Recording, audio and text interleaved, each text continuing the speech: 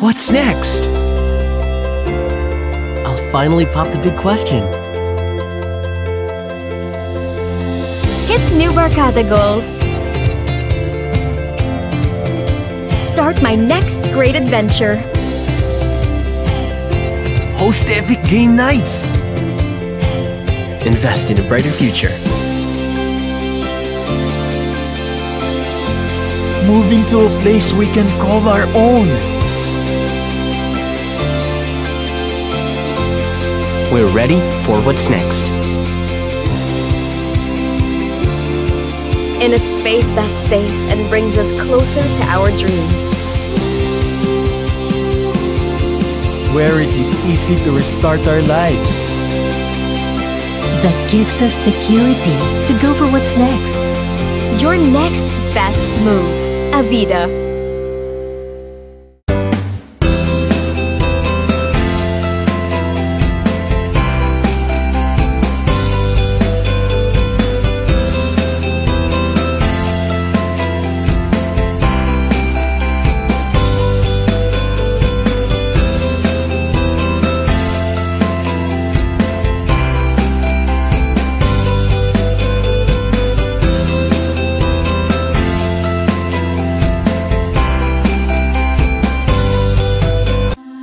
What's next? I'll finally pop the big question. Hit new barkada goals. Start my next great adventure. Host epic game nights. Invest in a brighter future. Move into a place we can call our own. We're ready for what's next. In a space that's safe and brings us closer to our dreams.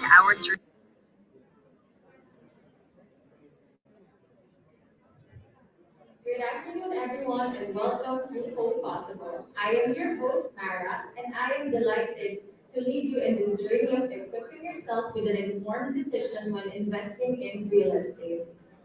Choose to live in a value for money address and know more about Avida's recent projects. Live in a thriving address with an elevated lifestyle at Aberdeen Estates, New Valley. There's harmony in urban living at Avida Settings Greenville, Avida, located in Pampanga. At Patio Madrigal, life sings to your rhythm, allowing you to live it the way you want to. Live life as you imagine it to be at Avida Towers of Riza, located at Davao City. Visit our website, avidaland.com, to know more. One of the biggest milestones in every person's life is investing in the home of their dreams. To help you achieve this milestone, we at Avida are offering exclusive deals and perks for all our clients. Get as high as 1.8 million pesos cash discount when you reserve an Avida property. Plus, take home these sweet rewards: flat screen TV for the first 3 house and lot buyers, free coffee machine, send a hotel overnight staycation for every unit reservation, and 30,000 pesos worth of giveaway credits for move-in ready units. We also have offerings from our sponsors, Avinson and Zalora. Get e-vouchers, discount coupons, and free interior design consultation from Avinson and Avinson Home. Visit their booth located on the site to avail of these discounts. From Zalora, all attendees will get 30% off minimum spend of 2,990.95, maximum discount of 2,000, and a maximum usage of 3 times per account. Use the promo code AVIDAZ30. All caps, again, that's Avida Z30. Branded category exclusions apply. It's time to take advantage of our exclusive deals and make it home possible with Avida. Now, without further ado, allow me to introduce our guest speaker for today.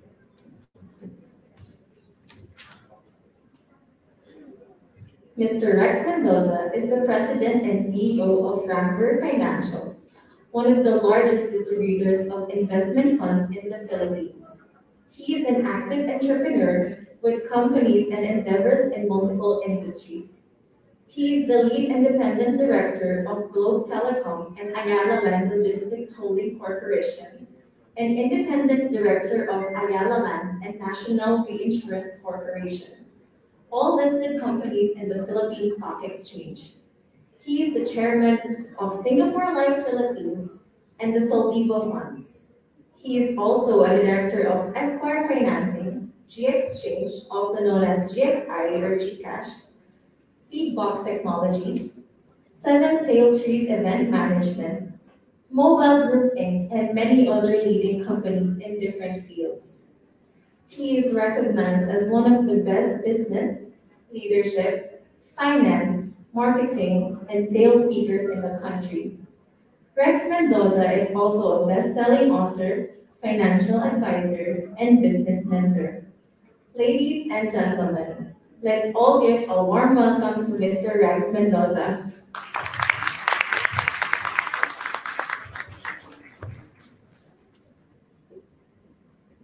Good afternoon. This is the first over 2 years, and that's the energy you have. Good afternoon. I don't know if, like me, you're really very excited. I mean, this is the first time that we're doing something like this. I mean, on my end, right? In over 2 years, physically being here, presenting to people. And that's the reason why I can say simply good afternoon. Because we are streaming in 18 other areas where Avida is. On top of that, we're with Phil Star. And we're also being watched by a lot of people all over the world. So, accurate pa din na sabihin good evening, good morning. Right? And it's really exciting because many of you are here because you're going to be possibly, and I say possibly, try to consider and make your next best move. Making your next best move in the area of investments requires that it's correct. Not only at this time, but also in the future. That is key to making investments. It's not making them and thinking about how they'll work over the course of a few years. Especially with investments that go over the long term, they get to impact our lives in many different ways. The key to understanding where we are today is understanding that, hey, we're moving from a pandemic to an endemic, and there is enough proof that that's happening. Is that the signal for us to change our attitudes towards making commitments? Not only for partners and relationships, but for investments. As I say that, I'm just being practical. Now is the best, yet the hardest time to consider investing. It is made difficult by what we call black swans. And we have a very big black swan in the COVID pandemic. But as we're simmering down to that black swan, guess what happens?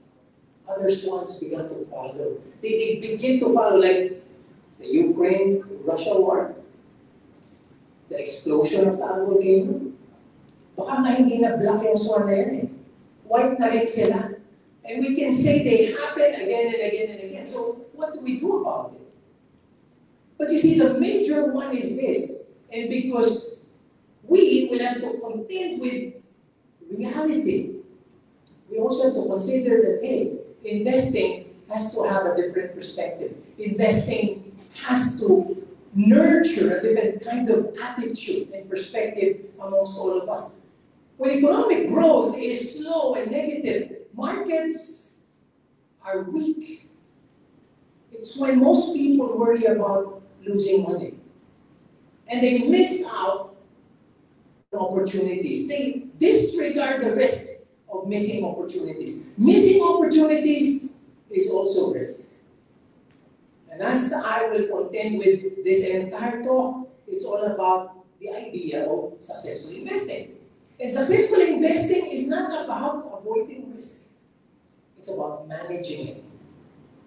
And clearly, we have to start with maybe a bit of knowledge and understanding and appreciation of what's really happening. Is it really the end of this pandemic? Are we really saying that it is ending? You know, you heard that there is a new variant in the UK, right? But those are variants also of the Omicron. And that just means that vaccinations covered it. You know, for most part, last year, only a few months ago, we are the worst, one of the worst in Asia and maybe globally. And then all of a sudden, without you knowing it, without press coverage, we're one of the best. In just a few months, we turned from the worst country responding to a pandemic to somehow one of the best. It's because we got spooked, right? Delta and Omicron pushed us to be so conscious and worried about this virus. What did we do? We all lined up to be vaccinated. We all lined up to even get the booster shot. Countries, places like Hong Kong, they did not get the infections. They were so tight that they actually got what? A surge. They defined it as a surge with 25 to 30 infections. Surge na yun eh. Di ba? Sa atin, sa isang village lang yun. Sa isang village lang yun. So, we got scared. We had our vaccinations. Unfortunately, Hong Kong did not. And when Omicron hit, the surge for them, knowing that Omicron is airborne, the surge for them is totally different. But even Omicron hit us. It did. You remember? One day, 39,000. That was the peak. Naniniwala ba kayo 39,000? No, that's not 39,000. That's over 100,000. And why am I saying that? Because people did not test themselves anymore. Some of them tested themselves using the antigen test, and they did not report themselves. Quite frankly, some people even say, yung tama ng Omicron is even lighter than yung tama ng third dose. You remember that? When you got your booster shot, a lot of people missed out on like a day or two. They were sidelined. But the people who got Omicron just got a cold and a slight fever for about a day or two as well. So technically, we are in good shape. And the hospitals are closing their COVID wards because those are losing money now. There is enough to tell you that the problematic bed capacity that we're talking about is a thing of the past. And the vaccinations are continuing. We're now dealing with the younger crowd because they're going to be the ones at risk. When we talk about COVID moving forward, once it turns into this endemic and that endemic endgame goes, parang Avengers, no? Endemic endgame. Ang at risk talaga would be the people 65 years old and older, people with comorbidities, and children. But as we have coverages for them, as we have vaccinations for them, there will also be a thing of the past. The thing about it is that I'm an investment professional and I get to tell people, somehow we got worried about consumption in the Philippines. We got worried about, how are people going to spend and consume when we have a pandemic? So we get to study it. This is 2021 until the third quarter. As a percentage of 2019, what was glaring? Kahit pala may pandemic, gumastos kami ng Pinoy. Except for those four at the top, if you're going to be looking at this, as a population, we've been spending more than pre-pandemic levels. And this is the very reason why companies here, companies that are in the Philippine Stock Exchange Index, they were projected to earn about 30%. Recovery from 2020 moving into 2021. The projection was they're going to be doing what? Plus 30%. That's a turnaround. And because of the Filipino consuming and realizing that demand is there, it's just demand character that changed. Let me repeat that. Demand was there. It's demand character that changed. Even with the Ayala malls, for example. Foot traffic in the mall has gone up back to about 80% of pre-pandemic levels. Average yun. Pagdating dun sa luxury lane, that new lane where you see LV and Dior, the foot traffic is what? Over 100% from pre-pandemic levels. So talagang gumagastos sila. And I'll tell you, the results show it. Out of all the companies in the Philippine Stock Exchange Index, 88% have reported. Guess what the average growth of earnings would be? It's 47%. It's 47%. And the prices are not showing in the exchange because of negative sentiment. Alam niyo yung Pinoy, nahuhuli yung emotion. Pag tumapang tayo, lahat yan babalik. But the thing is, fundamentally, companies are doing well. I'm not going to say there will be no headwinds. There will be headwinds. We have other new concerns, but with the way things are going, it's fundamentally healthy. And when things turn around and we make our investments happen, it might be too late. We're not going to see those promos, those freebies, and those discounts. Those will end. And that's the reason why making that decision is not actually just looking at the decision itself. It's the timing of that decision. And that's the reason why we're here. We're making sure that people recognize that. That it's not just a decision to be made, it is when that decision is made as well. Think about death and mortality. You know, there was a time last year, this was almost the end of December, when I tell people, do not monitor infections. They're the wrong number. That's the wrong number to follow. Because the infections will only spook you. They will only scare you. This is what you have to follow. How many die from COVID? And if you're going to be looking at those numbers, is that something that we still need to be scared about?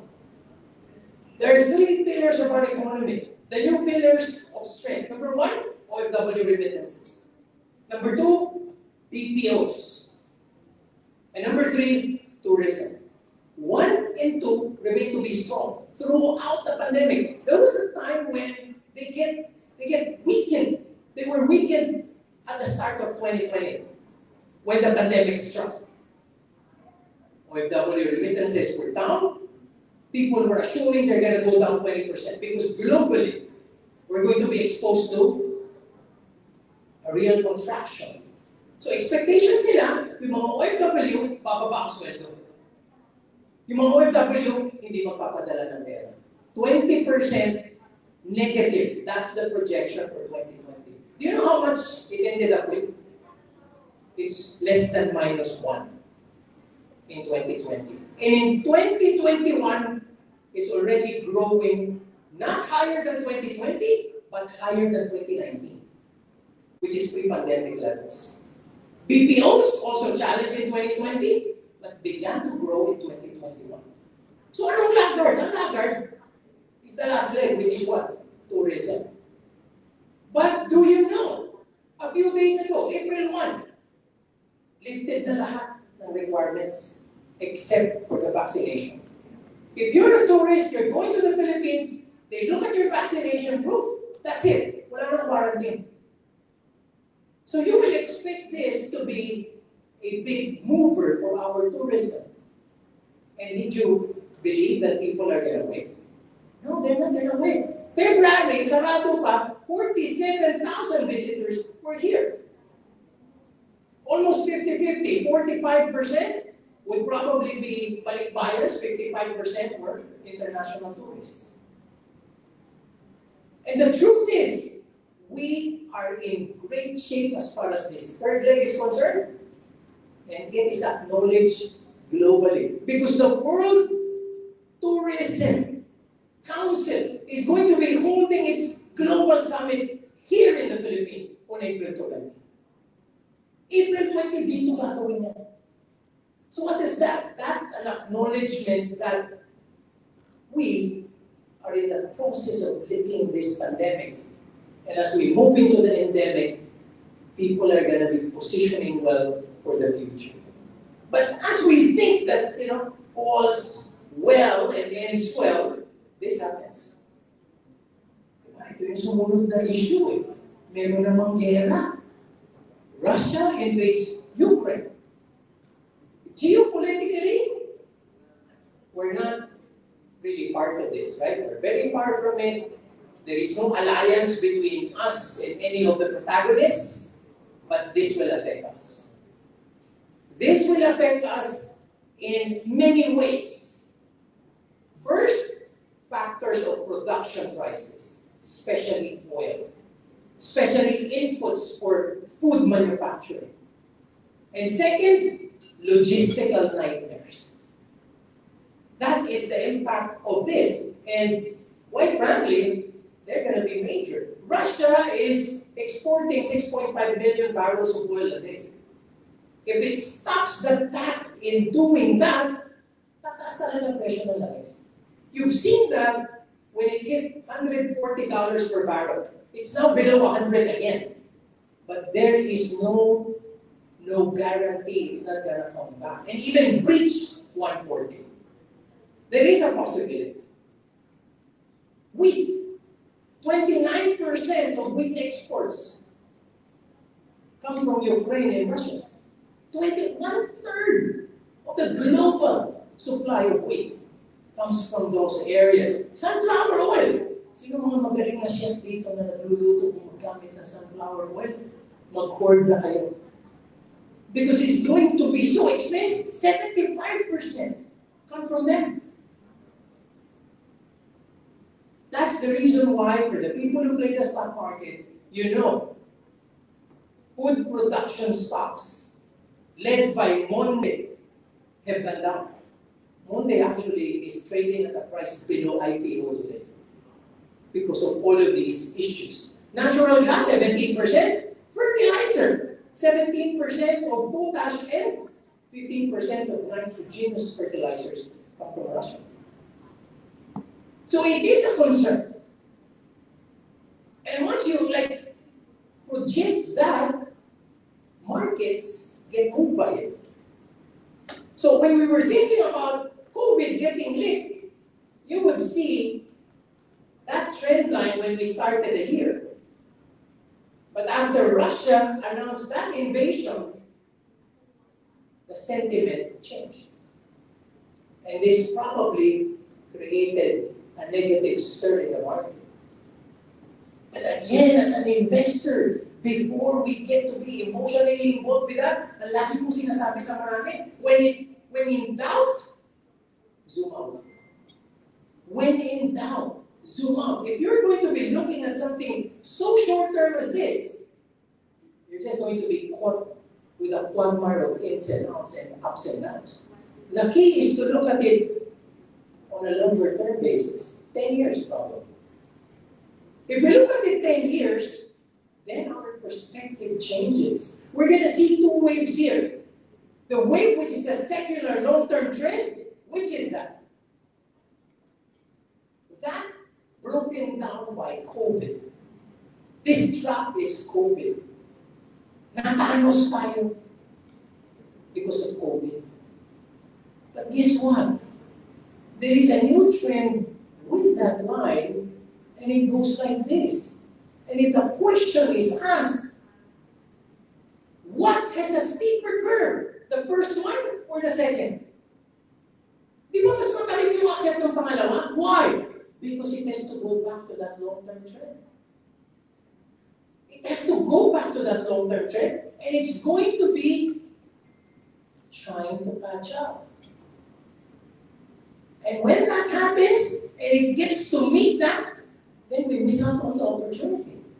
Windows of opportunities happen when there is a crisis.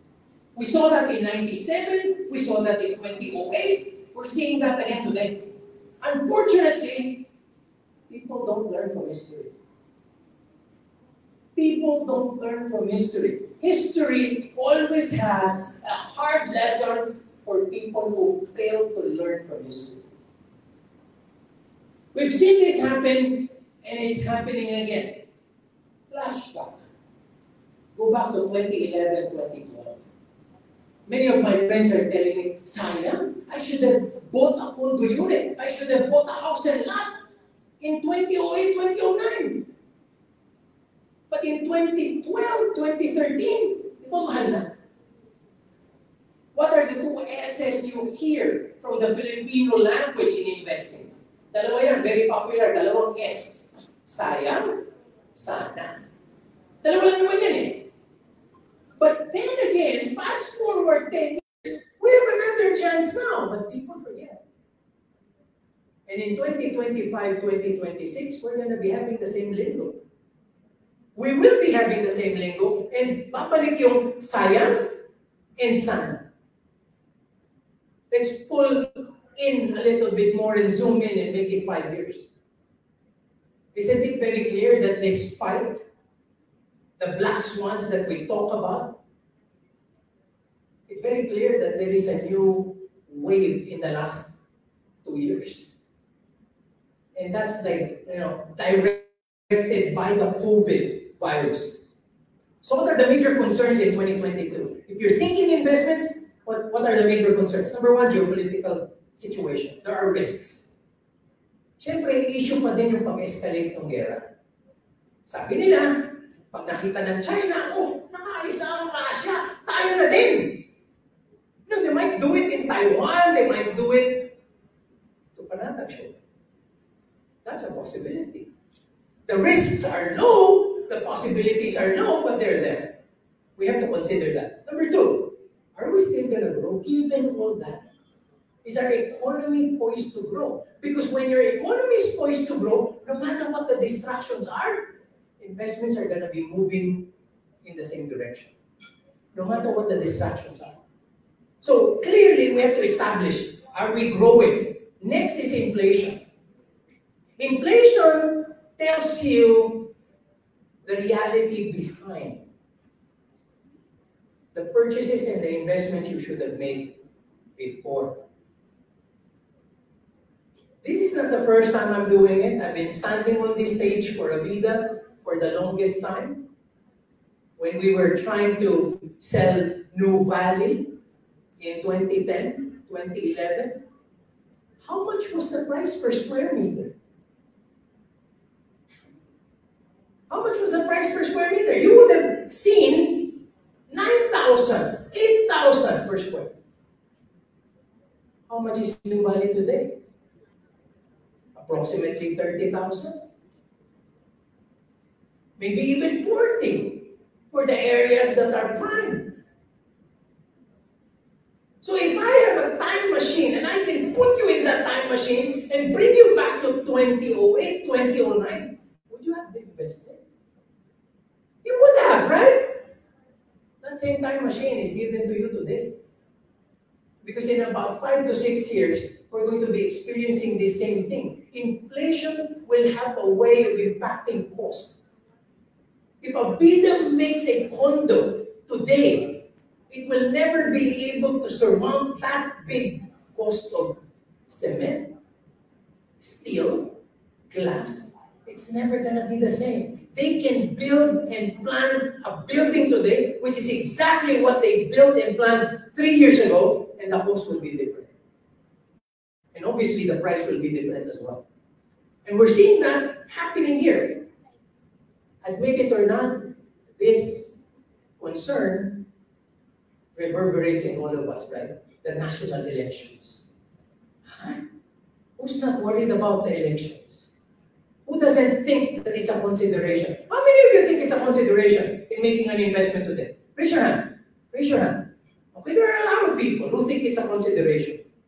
Tatlong linggo na lang yung consideration na yan. Right? In about a month, exactly a month from today, tapos na yan. Right? So anong ibig sabihin? Naka-hedge yung decision mo in something that will happen in 4 months. Or can you look at how you get to position now, no matter what happens, at the tail end of it? Again, I will have to make this as apolitical as possible because I'm an investment professional. But I just have to be very, very objective. I just have to be very rational about this. And then, low probability, new COVID variants, that's an issue. They can come. But hopefully not. Hopefully not beyond the Omicron variant. So, if we're going to be looking at fundamentals, what is there to look at? GDP. Growth recovery to be sustained due to increased mobility. Without the mobility, we were still dealing with good consumption. Can you just imagine what happens when there is mobility? CPI, or the Consumer Price Index. Higher input, factors of production costs, and logistics costs due to supply chain bottlenecks as demand recovers. So inflation will be higher. Monetary policy to remain neutral. Now this is key. The US has an inflation rate of over 10% today. And the Federal Exchange Reserve has actually admitted that it's behind the curve. And they're saying for 8 straight meetings, they're going to be increasing the rates. The Philippines is still very neutral and supportive of growth. So we're going to be falling behind, which means we're going to be at risk when it comes to the dollar exchange rate. Bababa ito. As we see it in 48, 49 before, it's going to be a cinch at about 52 to a little below 54. What are the risks on a macroeconomic level? Fiscal position. Okay tayo ng 2022, probably hanggang 2023. But beyond that, our outlook is uncertain because of our debt position. Malaki na utang natin eh. We will have to look at the income side to make sure that we cover that. Federal Reserve rate hikes will exacerbate the peso-dollar exchange rate. And as I've said, low probability of the secondary Omicron surges, but high probability of that energy crisis. We are an importer of oil. We're not a producer. Unfortunately, our neighbor Indonesia is a producer. We are a major user of oil, and that's the reason why we are at risk here. And lastly, a nuclear crisis due to the war. That's low probability. So high probability is emerging on the energy crisis. And let me share with you a bit of a sensitivity analysis here. Oil is 11% of the consumer price index. 11%. And it's also a factor inside transportation. So you know that oil per se, because it's part of both oil and transportation, that has to be over 11%. 10% increase in oil adds 0.4% to inflation. So it is an issue. 10% hike in oil lowers the GDP by 0.1. Fortunately, crude oil prices are now down about 20% from their peaks. But as I've said, let's analyze it moving forward.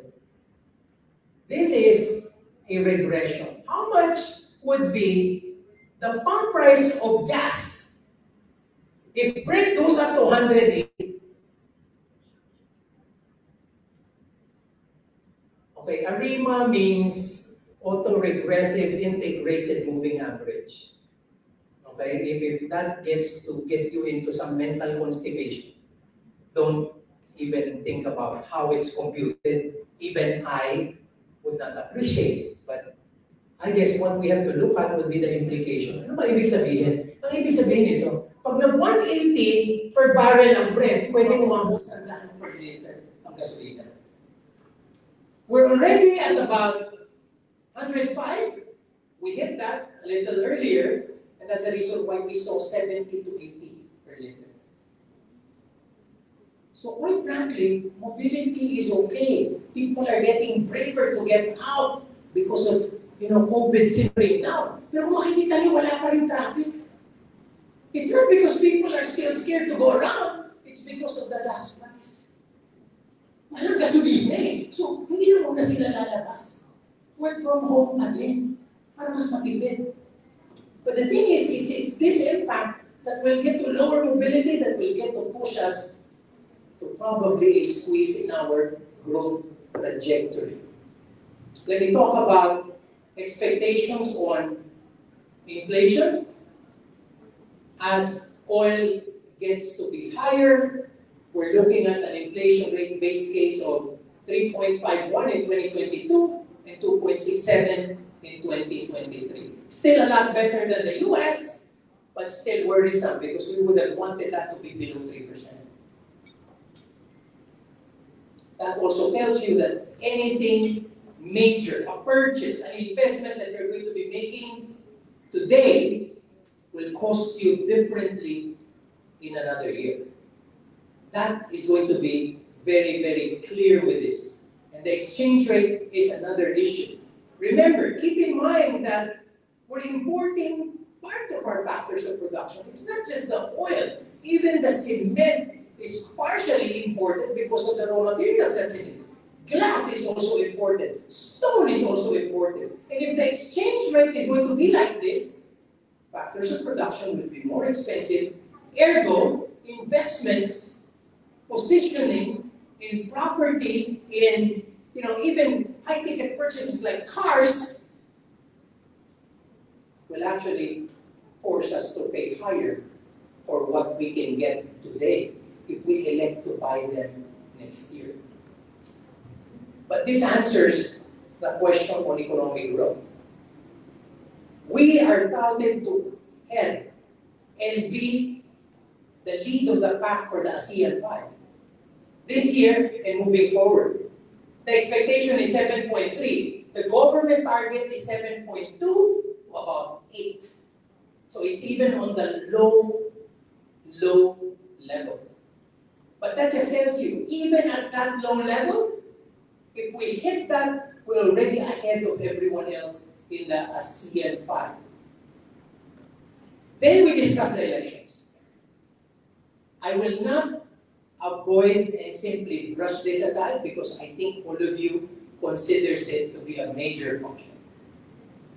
This is a chart that shows you how the markets are 1 year before the election, 12 months, 6 months, 3 months, 1 month, and 12 months after the election. This gap is your D-Day. 1 month, 3 months, 6 months, 12 months, and 2 after the election. What does this tell you? There are only a few negative bars, right? To start with, ilan lang yung negative bars? Karamihan blue.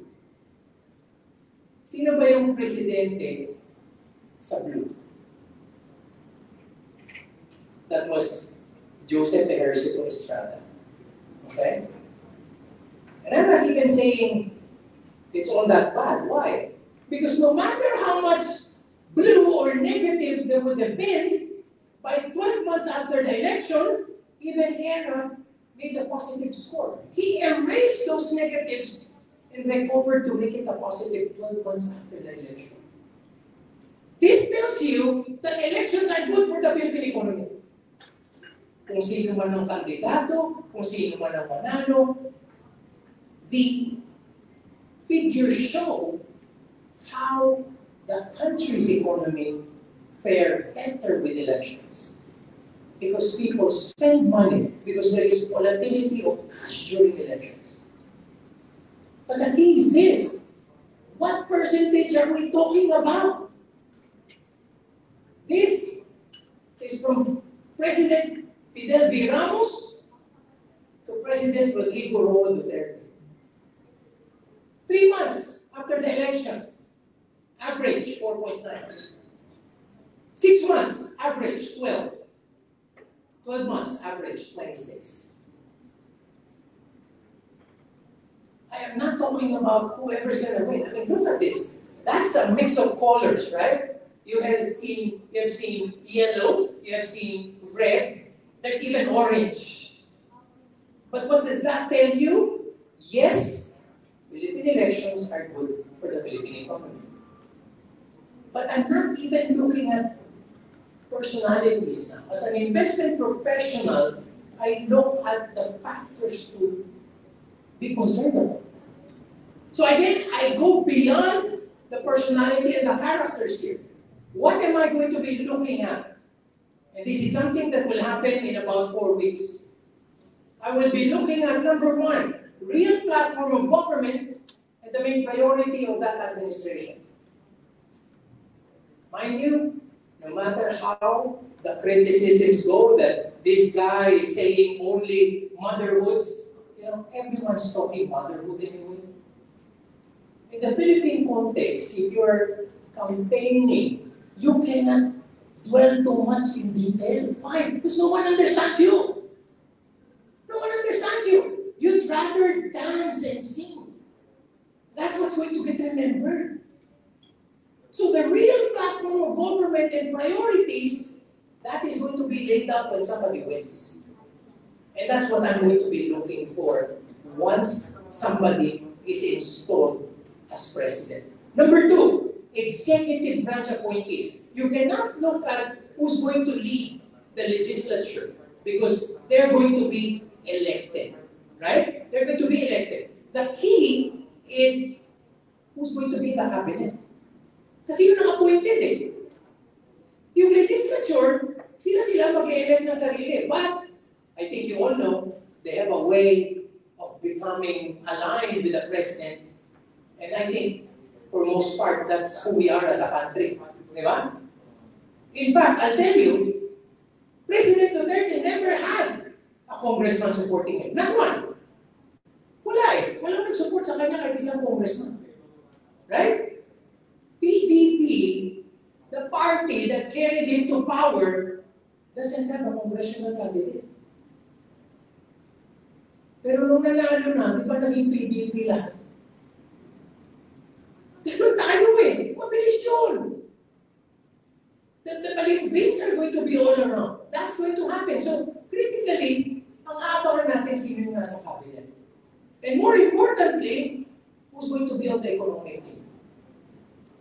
Because the economic team will define the kind of economic growth we're going to have, the kind of platform we're going to have in terms of our fundamentals. And let me stress that point really well. For most part, everything that happened in this administration, lahat, di ba, problema, started with EJK, started with all the, unstatesman-like language and all that. Then the pandemic struck. We had a lot of problems. But I don't know if you agree with me. Napansin niyo ba yung economic team? Yung economic team, they did their job. Honestly, with all that's been said about this administration, the economic team stabilized the country. Dominguez, Jokno, and Carl Kendrick Chua did very well in maintaining a platform for our fundamentals, and it has remained strong despite everything that has happened. So when you think economy, when you think business, because we have the president, sino yung magdadala?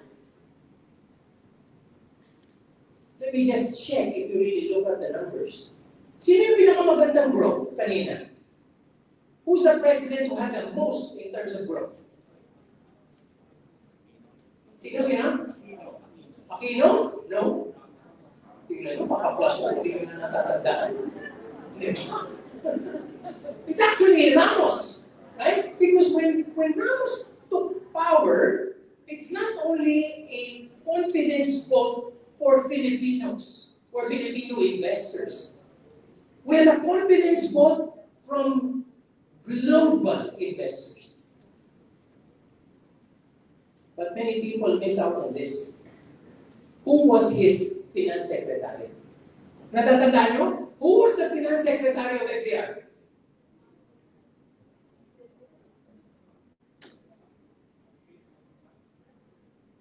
Ayan. Kasi puro tayo personality nasa presidente, di ba?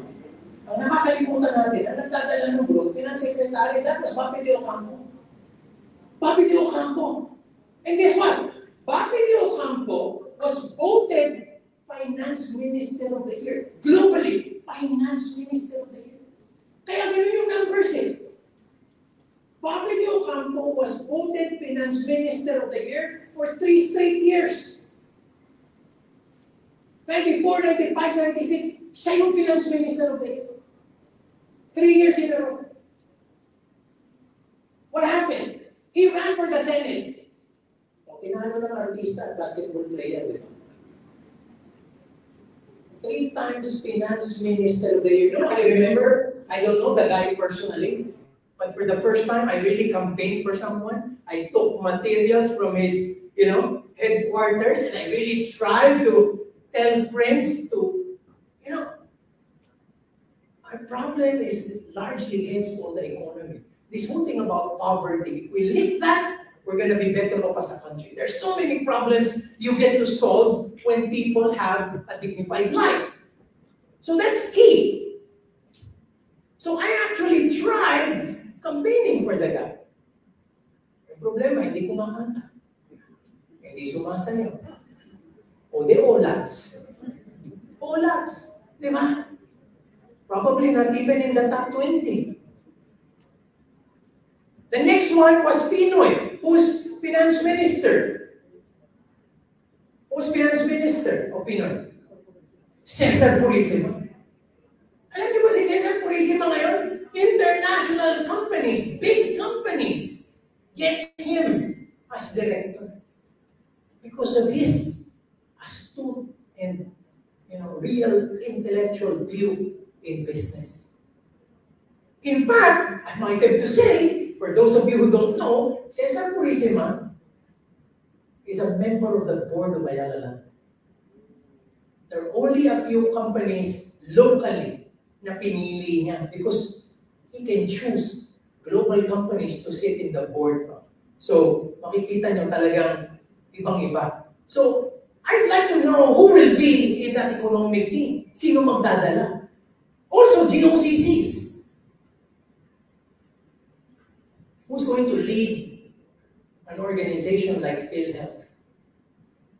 Di ba, PhilHealth? We're moving into the implementation of the universal healthcare law. At the centerpiece of that is PhilHealth. And it's embroiled in the biggest scams in the country. Disclosure lang po, I was a director of PhilHealth in 2019. I was a director for 3 months. After 3 months, I said too much of reputational risk. If you're not gonna play the game, get out of there. If you're not gonna be part of it, you have to get out of it. So, 3 board meetings, that's it. Right? Who's going to lead all that? GSIS, SSS, all of these, we have problems in the pension budget. Response to critical concerns. We're not yet over and done with COVID. What else will be there that will be critical concerns for the next president? And lastly, the economic agenda and business policy. Are we looking forward to an opening of our markets? Do we embrace foreign investments? How are we with incentives? All of that will be spelled after somebody actually wins. This would be the projection of how things go. My apologies, I always use the Philippine Stock Exchange Index as the barometer for the sentiment of business people and corporate executives in this country. And for good reason. So the base case is about 8,600, the bull at 9,400, and the bear at 7,002. What does this tell you? At the lowest of the low, which is the bear projection, that's still higher than where we are today. So downside is fairly limited. This is what that means. And the downside being limited gets you a good track for 2022. So what do we have to be mindful for? Ano kailangan natin isipin? Yes, we're going to have economic growth. But we're going to be experiencing high levels of inflation. There will be higher interest rates. And there's going to be a weakening of the peso. Given all that, What's the best investment now? I think that's the answer. We're looking for our next best move. And the next best move has to be the correct move. Not just today, but well into the future. And there are going to be a few that fits the bill. If this would be what to expect, clearly, we're to be looking at property. But before we even get down to the financial and / investment views about property, let's look at the emotional benefits first. Diba? Hindi mo maaalis yung fulfillment and enjoyment. If you're going to be using stocks, mutual funds, bonds, asan ang fulfillment at enjoyment doon? Diba? Matitirahan mo ba yung stock certificate mo? Now, I have yet to see a father going home, showing his kids, kids, halika, baba kayo. Picture tayo dito sa stock certificate natin.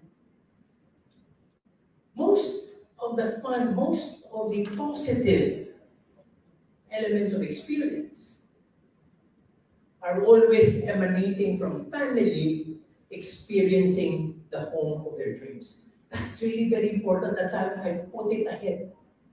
And then obviously legacy for generations. Look at all the rich families in the Philippines. Rare will you see a wealthy family without a base of real estate ownership. And I'm not just talking about the Philippines, I'm talking about globally.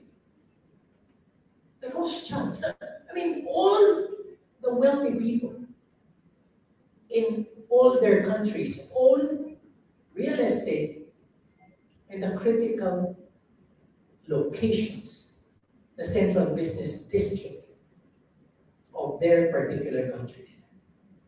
And here we have a chance to take a little piece of it and probably over time grow that. Because on top of what we have to do to combat inflation, to ride growth, we have to think about it.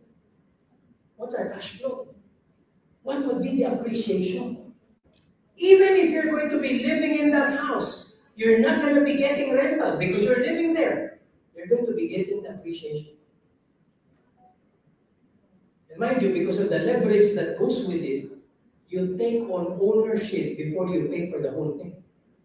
Do you know that this is not a luxury you have in other investments? That you can actually own something without paying for it 100%?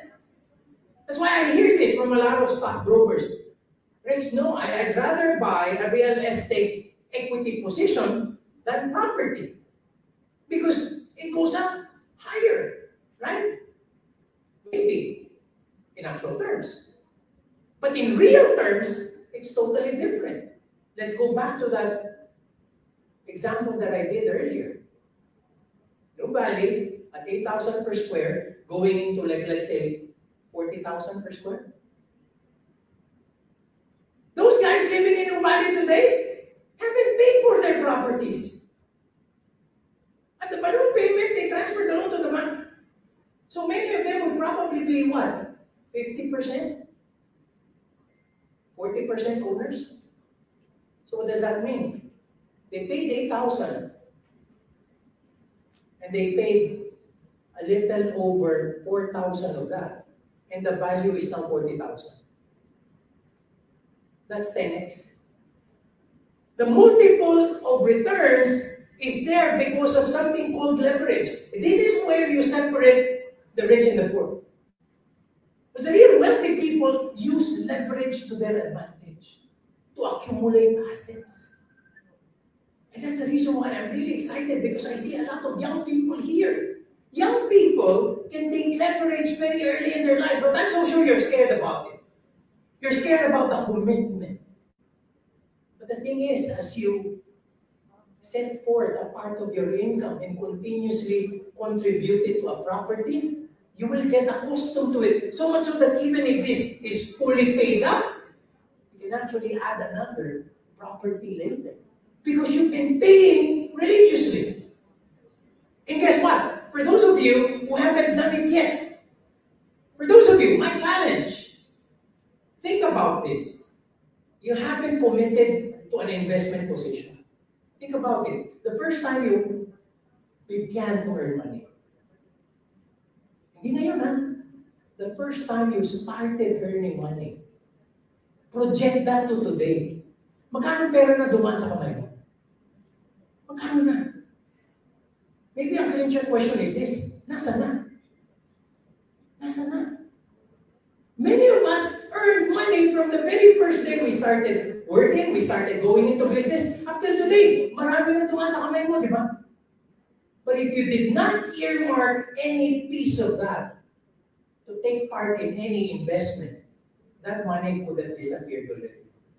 And that money could have been in anything that you have bought. Dining out, traveling and all that. There's nothing wrong with those experiences. It's just that you cannot tell your child that you traveled when you were young. You have to be able to get them the best of their lives, affording them what they deserve because of the investments you make. Doon sa mga kumita na, tapos walang naipundad, think about it. Asan yung pera? Actually, nagmumulto na sila ngayon. Then into what we call paranormal activity. Mga pangyayaring hindi maipaliwanag sa pera mo. Then talaga naman nawala lang eh. Right? But for the guys who have set things up so that they are paying something, they own something today. And well into the future, that something is more expensive than when they began paying for it. That is key about this thing. I mean, it's natural appreciation and forced appreciation. Ngayon nga, pati yung forced appreciation, libre na rin. Merong interior decoration package eh. That's forced appreciation. When you put yourself into a situation where you can design something, make it better. When you sell it, there would be appreciation. And the fact that it's a tangible asset works well with the inflation because replacement cost is the issue. Inflation will make that entire property more expensive today than it was yesterday. It is very clear that that is key. Again, leverage opportunity, and then sinasabi ng iba, baka maipit ako pag ang pera ko nasa real estate. No, banks will lend you money because you own property. In fact, a lot of people use their property to get refinancing to buy more properties. As they get the rental from the earlier property, yun na yung pambabayad at ipanguhulog nila dito. Now you have 2. And in about 4 to 5 years, you can have 3. And I have a good friend, kahit paano sasabihin ko sa inyo, kahit paano nakaipon na ako eh. I mean, I have friends here, they know that I put my money where my mouth is, I invest, and I make sure that I have something for the loved ones that will probably be grateful for the future. Pero akala ko okay na ako eh. Until I knew a certain person. In fact, I was just with him lunchtime today. Alam niyo ba kung ilan ang pinapaupahan niya na units? And we're talking just BGC at Makati. He doesn't go beyond BGC at Makati. He has 700 units to rent. Okay? So, comparison-wise na mukhang dumi ako na po sa kanya. Hindi ko baliwala. You can just imagine how much the cash flow is on a monthly basis. How much the cash flow is on a monthly basis. And you think it's problematic with the inflation? As far as he's concerned, bring it on. Because the higher the inflation is, the more value he has with all of those properties. You cannot put up those same units, houses and lots and buildings all over again. But not all properties are the same.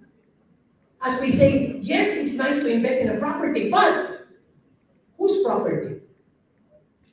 In many places, in many countries, we say location, location, location. Very unfortunately, in the Philippines, it's not the same. Because the right location today can be the wrong location tomorrow. And the wrong location today can be made right if the developer there's a good commitment over it. You know, just 12 years ago, many people would have objected to Nuvali. Ang layo eh! Ang layo! Puro tubuhan, puro putik. Can you say the same today?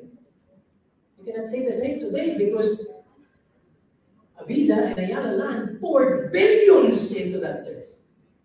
It might not have been the right location years ago, but it's the right location today. As some of its new projects today will become right locations in a few years. What's the commitment that drives strategic infrastructure? And then, at the tail end of it, is where the rubber meets the road. Brand strength gives you value over time. Track record. It's very important that you know that because hindi man natin pinoproject ng walang basis, di ba?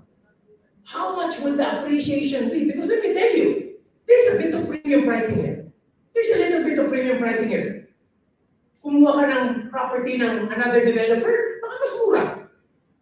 Baka mas mura. Pero alam niyo, I'm an investment professional. Alam na alam ko to eh. Alam niyo, minsan yung mas mura. Lalo nagmumura. Real investments are not measured by the time you make the investment. It gets measured by how much it is when you're about to exit. That's the important price. So value over time is an issue. And the track record is already there. So why take a risk at it?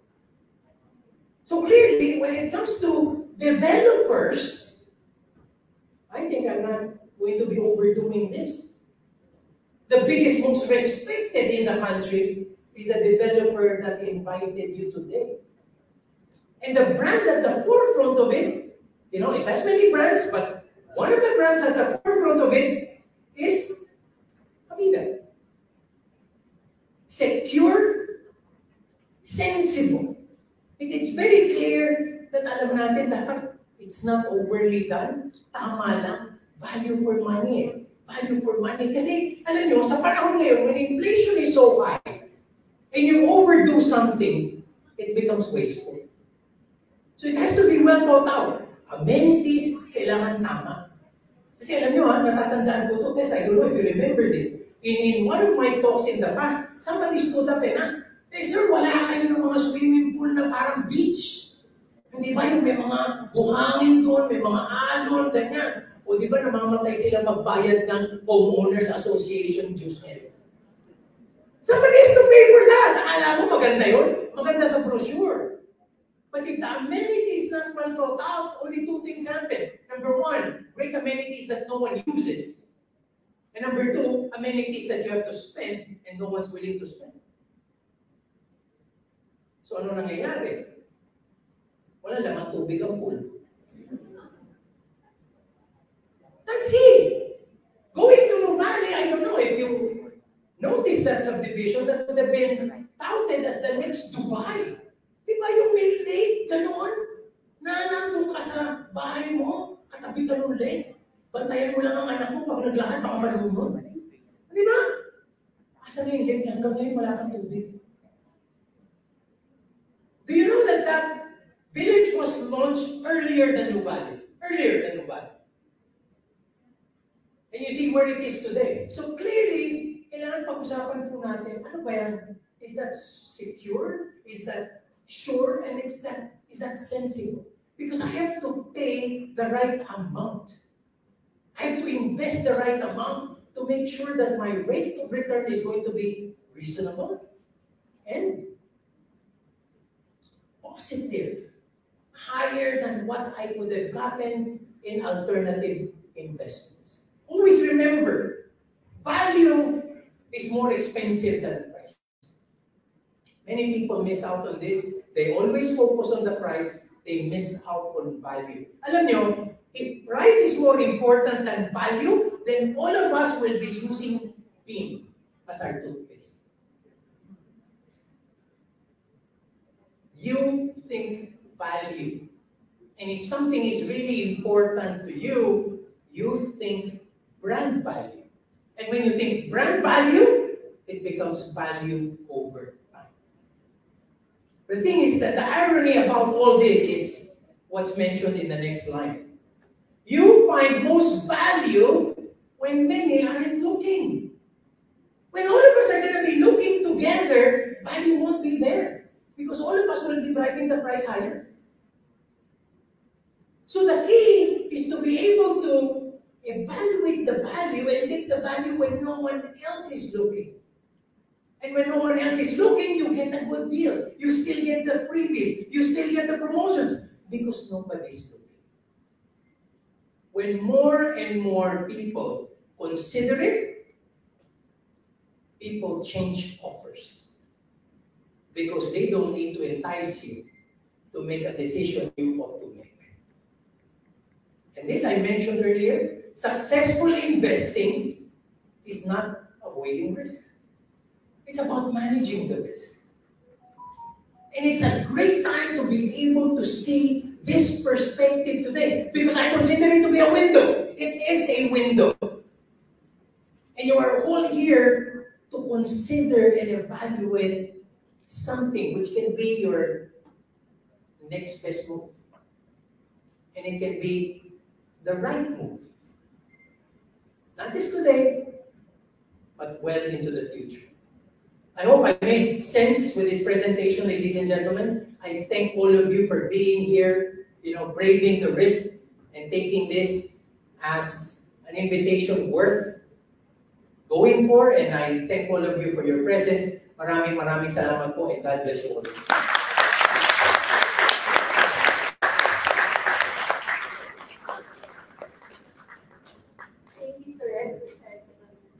Your valuable insights. You always give us new and practical points to reflect on. So, sir, I'm sure our audience had a lot of learnings from you and would like to learn further. So, sir, I received some valuable questions from our audience, and I'll proceed with the first one. Sir Rex, what's your take on pandemic investors, and did the land value increase during the pandemic? See, we've seen a lot of interest in land values. When the pandemic struck, there is always this foray into open areas, into places where you get the fresh air, distance yourself with neighbors and all that stuff. That's probably going to even escalate further because even as we see this pandemic simmering, there would be concerns for future pandemics, future issues like this. So there would be an affinity towards land investments outside. However, as I say that, little by little, people will also think about going back to the city. Because essentially, real sustainability is all about density. In the end, we're also going to be looking at burning fossil fuels coming from the south or the north, getting into places of work. So key is to make sure that we probably need to have both. We have to have both. Para close ka, you are still getting into sustainable lifestyles, not spending enough, but making sure you have quality of life. But you're affording your family a nicer place to stay, safer from all the exposures by having a house and lot outside the city. So the thrust right now is probably going to be the same as it is in places like the US and Canada, where you have both. Okay, that's the answer I'm gonna have because quite frankly, I am of the same ballgame. I mean, people know I have a house in New Valley with it's open, it's very nice, it has all the fresh air. But quite frankly, if I'm working every day, I cannot really move and travel from there to the city on a daily basis. So technically, I have a house to stay in the metropolis as well. Thank you, sir. Thank you, Sir Rex. For the second question, what do you think are some of the locations outside of Metro Manila that are booming or developing, locations that are good to invest your money in? Okay, there are a lot. You will have to look at several inputs here. The study that Licho and Associates came up with, right, says that there are about 248 kilometers of roads, bridges, rail, and even a subway that's going to be mainstream in Metro Manila in about 5 to 6 years. So if I were you, I'm going to check out Ano yung dadaanan nun? Saan yung mga major areas? No? If you're going to see places within Metro Manila, marami. Within provinces, marami din.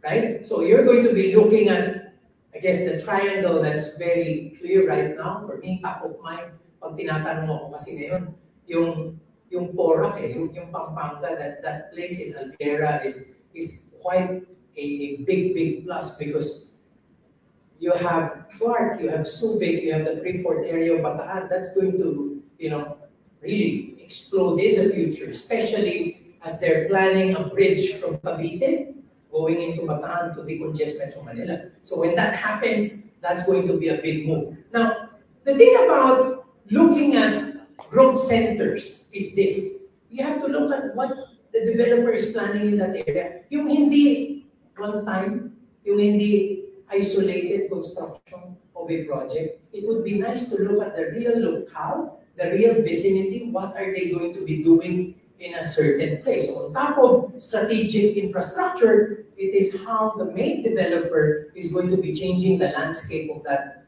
particular environment. And we see this in many places. Now, for those that are looking at established, may mga established na areas na kasi, di ba? And I don't know, medyo kukunti lang siguro kami dito, but there was a time when nostalgically, Ross Boulevard would be one of the best places to be.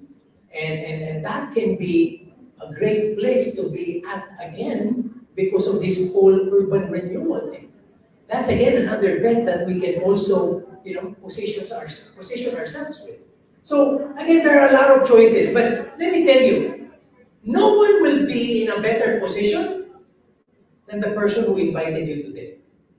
That person who invited you to this event will be in the best position to tell you all of the things that you ought to consider because they know you better. I always think this, different folks, different stories, right? I don't think there is a best property for everyone. There is a best property for you. It's just that somebody will have to know your priorities, somebody will have to know your lifestyle, somebody will have to know what's important to you. And based on that, they'll match you with the right property that will be sound and will be best for you to consider. Sir, for the last question, what is your best advice for millennials who are planning to make their first real estate investment, but at the same time, they're thinking twice because of the pandemic? Okay, I can tell you this, as a millennial, your number one advantage is your long runway. Time will always be the best asset for a young person who is investing. And it's rare for you to make a mistake if you have a very long runway, as long as you make the right choices for investments. Because anything that is correct might be wrong in certain junctures of time, but over the long term, they will eventually pan out to be correct. The key to millennial investing is this. It's the choice of investment. Kasi, ang worry ko, let me tell you in all frankness my worry today. And this, I think you all know, we even have a video with two of my kids. Tingnan nyo na in YouTube, we have, Number Financials, we talk.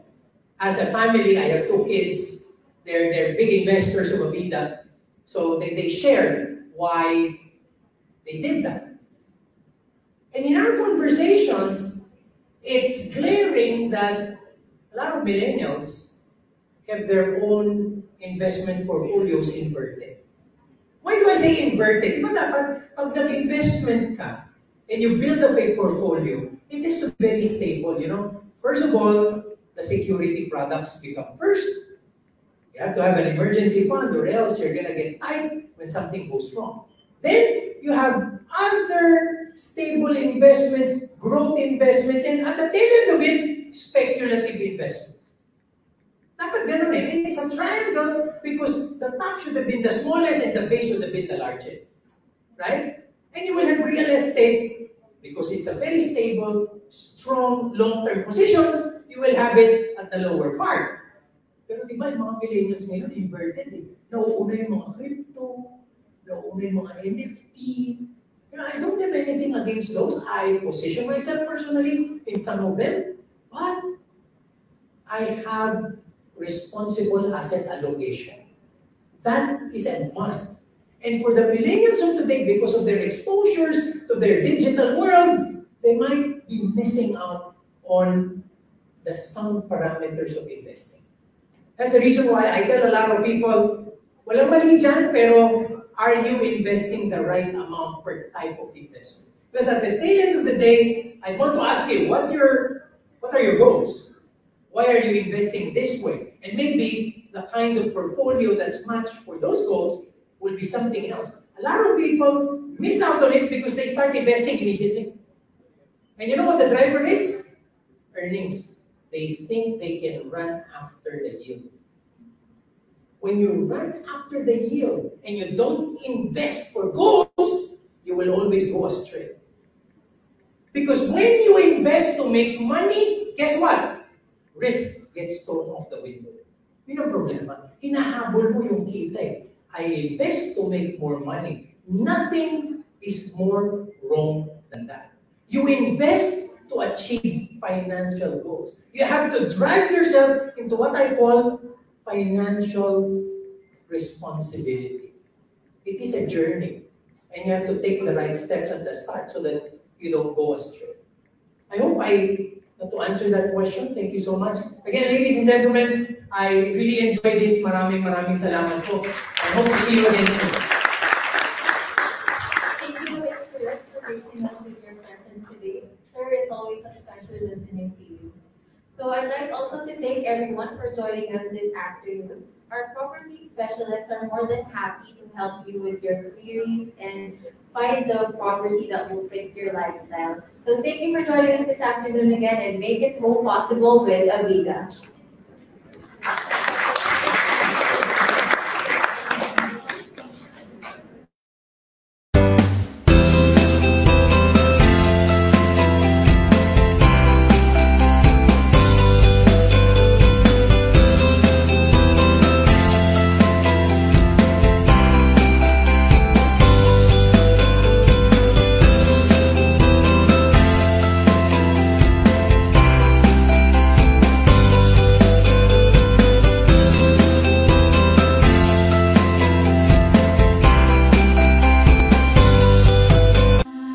What's next? I'll finally pop the big question.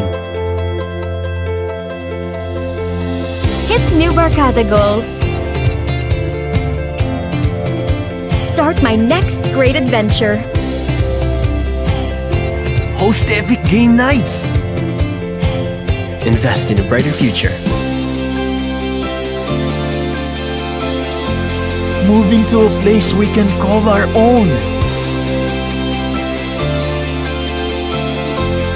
We're ready for what's next. In a space that's safe and brings us closer to our dreams. Where it is easy to restart our lives. That gives us security to go for what's next. Your next best move. Avida.